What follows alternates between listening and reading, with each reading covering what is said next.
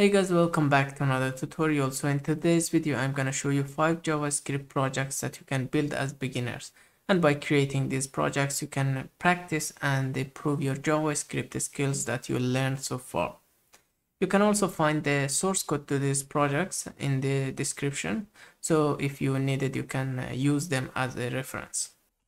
The first project that I want to show you is a PDF to text and a text to PDF converter. So by default it is PDF to text, but we can change it by clicking on this text to PDF button. Then I can drag a text file and show you how this app will work.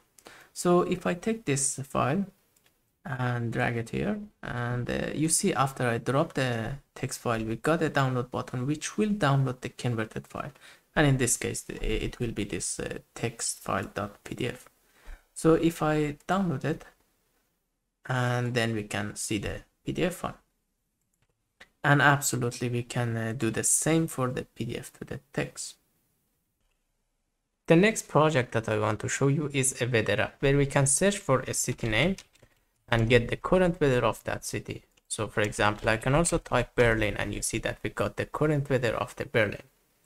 So creating an app like this can be a great practice for those who just want to start working with APIs, because in this project we are getting informations like temperature, wind speed, and even this icon from an API.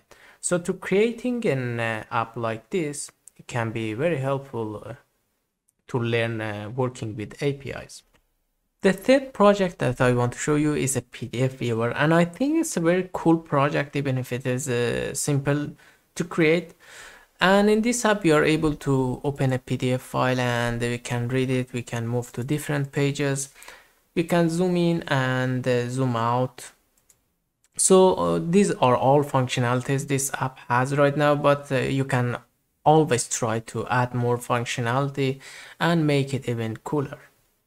The next project is a simple text editor. So for that I'm gonna copy some text and paste it here. So here in this app we can make the text bold, we can make it italic, add an underline, and even change the font size.